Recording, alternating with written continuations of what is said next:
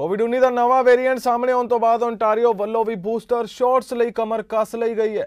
ਹੁਣ ਵੈਕਸੀਨ ਦੀ ਤੀਜੀ ਡੋਜ਼ ਭਾਵ ਬੂਸਟਰ ਡੋਜ਼ ਲਈ ਓਨਟਾਰੀਓ ਸਰਕਾਰ ਵੱਲੋਂ 50 ਸਾਲ ਤੇ ਇਸ ਤੋਂ ਵੱਧ ਉਮਰ ਦੇ ਸਾਰੇ ਲੋਕਾਂ ਨੂੰ ਯੋਗ ਕਰਾਰ ਦਿੱਤਾ ਗਿਆ ਹੈ। ਓਨਟਾਰੀਓ ਦੇ ਚੀਫ ਮੈਡੀਕਲ ਅਫਸਰ ਡਾਕਟਰ ਕਿਰਨ ਮੂਰ ਨੇ ਦੱਸਿਆ ਕਿ 13 ਦਸੰਬਰ ਤੋਂ ਓਨਟਾਰੀਓ ਸਰਕਾਰ 50 ਸਾਲ ਅਤੇ ਇਸ ਤੋਂ ਵੱਧ ਉਮਰ ਦੇ ਨਿਵਾਸੀਆਂ ਲਈ ਕੋਵਿਡ-19 ਵੈਕਸੀਨ ਬੂਸਟਰ ਡੋਜ਼ ਲਈ ਯੋਗਤਾ ਵਧਾ ਰਹੀ ਹੈ।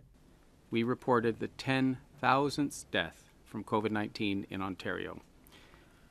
This number represents loved ones, families, friends, and co-workers.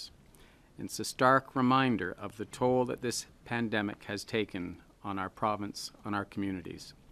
I want to extend my deepest sympathies and condolences to all those that are grieving.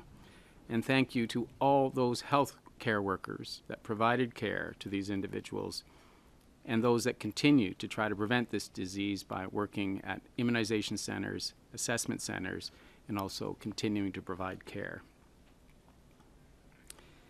In the last few weeks, we've seen our case counts increase with flare-ups in various regions across the province, and the highest rates of transmission are occurring in our north. I want to thank our local public health agencies for their continued commitment to protecting the health and well-being of their populations and for implementing additional public health and workplace safety measures as needed in response to any rise in cases.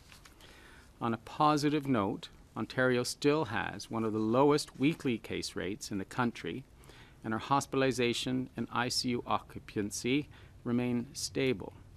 As we continue our vaccine rollout of first and second doses, I am pleased also to announce that we are expanding our COVID-19 vaccine booster dose eligibility.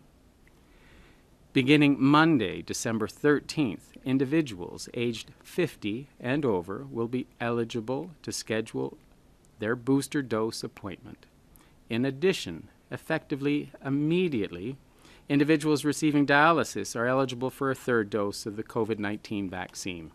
Beginning in January, Ontario will further expand eligibility for booster doses based on age and risk with an interval of 6 to 8 months from the second dose.